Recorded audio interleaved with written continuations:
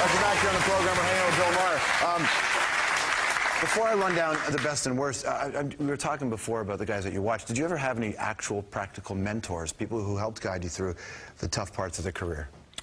Well, I would say Steve Allen was a guy who really made a point of doing that for me. Well, him and Jack Paar, I mean, they're late night. They're talk show television in the world. Right. I mean, certainly Steve Allen invented The Tonight Show and did it for the first 3 years of the show. And, you know, everybody who has ever done a talk show owes a certain debt to Steve Allen. Let me ask you some questions in terms of best and worst, and tell me if you think, okay, best U.S. president ever? George Washington.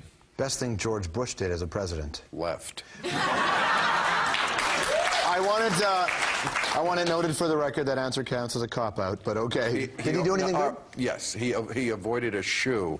He did have great reflexes, didn't he? What's the one thing that you appreciate about Rush Limbaugh? He defended me after that 9/11 comment. What's the worst thing, in your opinion, about Barack Obama? He's, I hate to say it, but he needs a little George Bush in him. He is too nice. He needs to drag this country to the places it needs to be dragged to. You know, when they asked Dick Cheney once, they said to him, you know, most of the people are against the war in Iraq. And Cheney said, so? In other words, swagger. We got elected.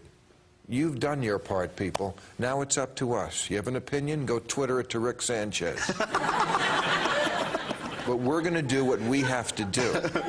And I wish Barack Obama had a little of that in him. When Do you think he's got it in him, or it's being coached out of him? I don't know. No, I think it's his nature to be conciliatory and to try to bring people together. And, you know, it's sort of his background. I mean, when you're black in America, you're always kind of having to do that. And he's a mixed race guy. I mean, everything in his life has been about bringing people together.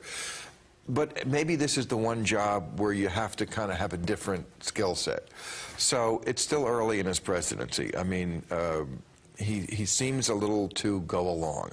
I was hoping that we were going to get a real new sheriff in town.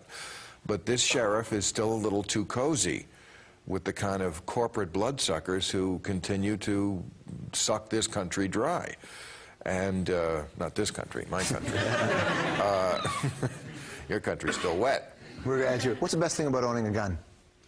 You can shoot someone who's, well, I mean, you know what? You'll laugh at me, but the other day, I came home from a little trip to Palm Springs, and my little dog, I could tell something was wrong. He was, like, completely shaken. And my friend came over from next door, and he said, you know, 3 wolves jumped the fence and almost got Shadow. Your dog? Yeah, in broad daylight. Those are some ballsy wolves. Aren't they?